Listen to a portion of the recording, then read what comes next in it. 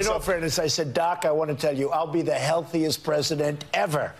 And he said, well, I think I agree. And I think he probably took my words and he put them down. By the way, somebody He's actually a good doctor. So far, a great doctor. Then candidate Donald Trump discussing the letter his personal doctor, Harold Bornstein, wrote during the campaign. The one where he said Trump will be the healthiest individual ever elected to the presidency. It turns out what Trump told Jimmy Kimmel was actually the truth. In an exclusive conversation with NBC News, Bornstein explains. I will also tell you that that letter that showed up in the Times about his health, he wrote himself.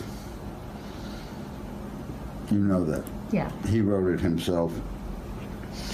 And me, from where I come from, the end of it was just black humor. It wasn't meant to be a serious comment. Mm-hmm. I guess people don't have that sense of humor. Yeah. But I have that sense of humor.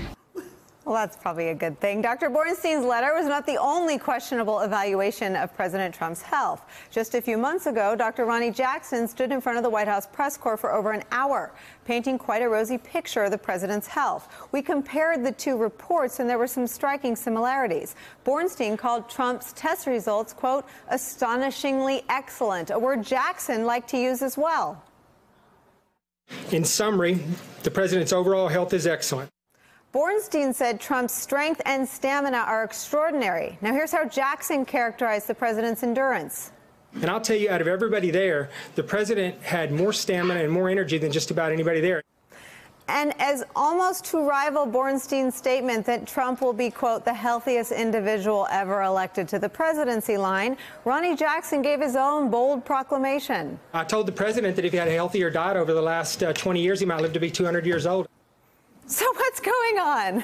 What I think is interesting here is that you see the president really clinging to people who have been incredibly publicly loyal to him. This has been a theme throughout his entire life. I mean, that's Bornstein's excuse. That is one way to get in good with the president, right? And that's we've seen that he was then nominated to a top position. Now, that didn't exactly work out for him well, but in the short term, it served him really well. And I think part of the reason you've seen such turnover in the White House is because he hasn't felt like people are loyal to him. And so they're incredibly loyal. They say he's 300 pounds. They call him 150. I mean, let me ask you about the human carnage of Donald Trump, because you cover a man who to me is just like the poster boy of the human wreckage that Trump leaves in his path. As you mentioned, Dr. Ronny Jackson, he was a person in good standing, as far as I understood, as a White House physician, meets Donald Trump, gives that bizarre performance with alarmingly similar words used by Dr. Bornstein, who says that the president dictated the letter. Now, we don't know if the president dictated Dr. Jackson's performance, but there's certainly a lot of words that were used in both.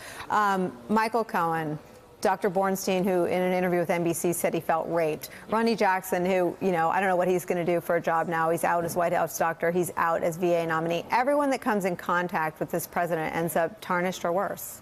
It's exactly right. As soon as I saw this interview, as soon as you guys broke it yesterday, my first thought was Michael Cohen, that there's basically a basket of people who have either worked in the White House or have been involved with the Trump lives for years, who have ended up just completely chucked out of the basket and thrown under the bus. And this is what happens. A longtime Trump associate who hasn't worked for the president in many years once told me that as soon as Donald Trump feels like you are no longer useful to him, he will get rid of you and will feel nothing about it. And I think that is what we're seeing over and over and over. Hey there, I'm Chris Hayes from MSNBC. Thanks for watching MSNBC on YouTube. If you want to keep up to date with the videos we're putting out, you can click subscribe just below me or click over on this list to see lots of other great videos.